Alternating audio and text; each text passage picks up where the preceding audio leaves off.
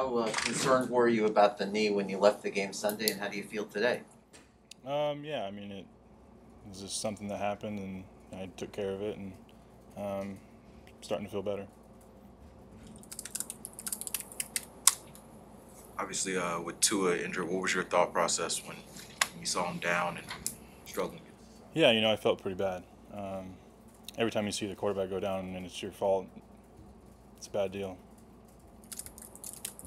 As a leader on the offensive line, what can you say to these guys just to kind of, elevate their game, I guess, this week?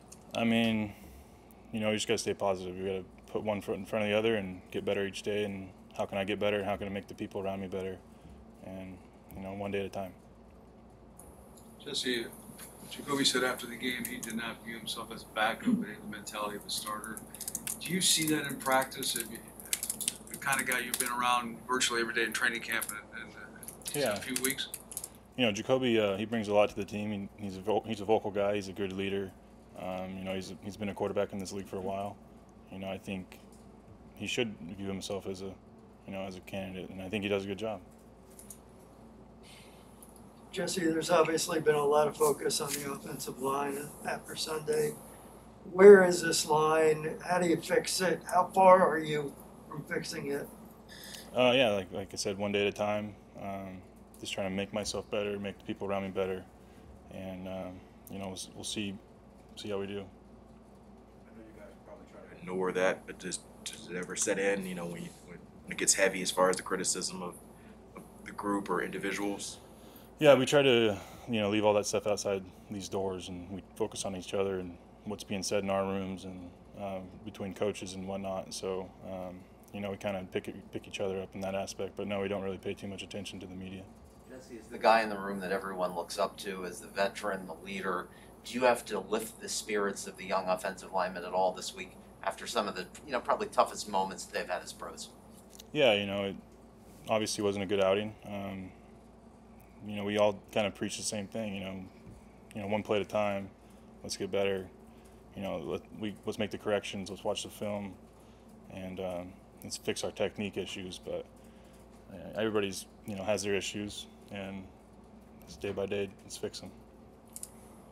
Flo mentioned that there's going to be competition, obviously, and maybe some shuffling going on. How do you approach that as lineman, maybe not knowing for sure where you'll be Sunday? And it's the same old thing. It's wherever the club needs me, that's where I'll be.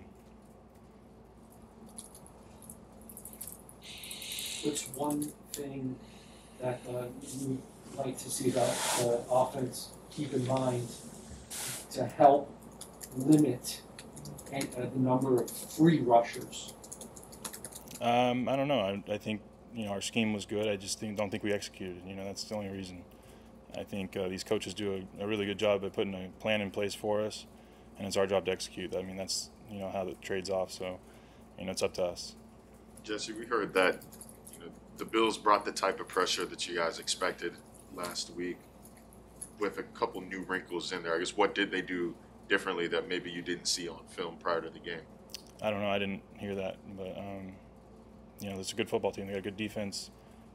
We didn't play nowhere near where we should have, and we just got to do better. Jesse, I don't want to pretend that we know everything about O-line play, but as far as the communication, what is typically the process you go about when someone has to slide protection left or right based on someone coming?